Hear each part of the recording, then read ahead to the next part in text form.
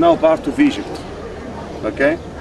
These two kingdoms coexisted until 3100 before Christ, when they were united around 3100 BC. The unification of the two lands took place, and the site of Memphis was in use as the capital until 2000 BC.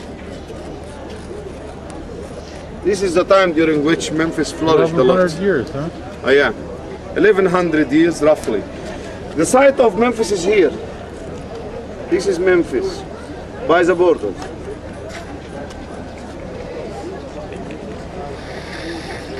Mashi? It is located to the south of modern Cairo, and here a big palace was built by the first pharaoh. It was partly built in limestone, and this palace was called the White Walls.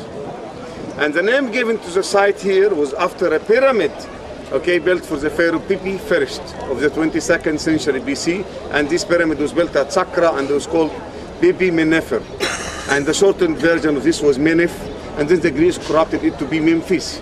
Like Amunhotep was called Amonophis, like Tutmos was called Tutmosis, and Rames was called Rameses, okay?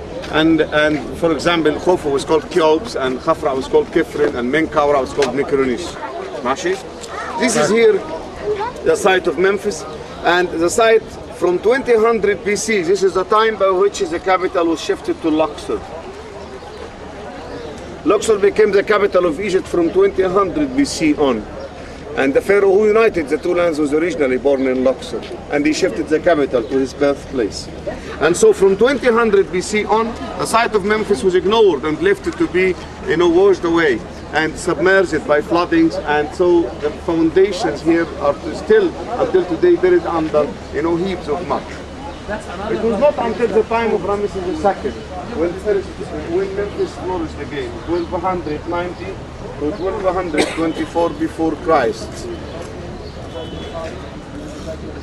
This is the time during which Memphis flourished, and that's why most of the archaeological remains here dating back to the time of the pharaoh Ramesses II, including a masterpiece of sculpture, a statue we're going to see later on, dating back to his time.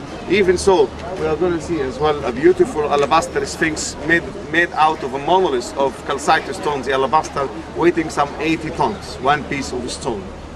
Mashi, is it clear? A bit clear now? Okay, let's go. So this is the alabaster Sphinx, and we don't know who this is, which one of the pharaohs. Much better condition than the one at Giza. Now this one is of Ramesses II. You know that because his cartouche is shown in his belt there. After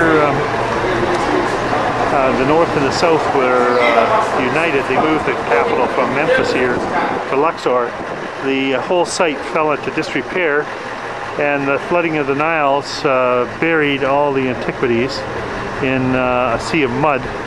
And what you're looking out over top of right now are areas that have still to be excavated. So they all, before they were single mastabas. And this is the very first one where they built 6 different masabas, one on top of another. 60 meters high originally. Well, it's bigger than you think. 60 meters high originally. Slightly shorter now because they've robbed some of the stones. But it's the prototype of the Great Pyramids of Giza, where they eventually filled in the sides. Now that's a small mastaba, single dwelling. That's the way they used to do them before this first pyramid, the step pyramid, was created. Well, in the distance you can see the pyramids at Saqqara, and the larger one was used, but to the left there, the smaller one, I hopefully can pick it up on the screen, but the smaller one's called the Pink Pyramid. It was never used because it cracked. They stopped building, and it's just off to the left of those people that are walking. Yeah, you can see it through the haze. 9 kilometers away. But not the pyramids at Giza we're going to tomorrow. They're the pyramids at Saqqara.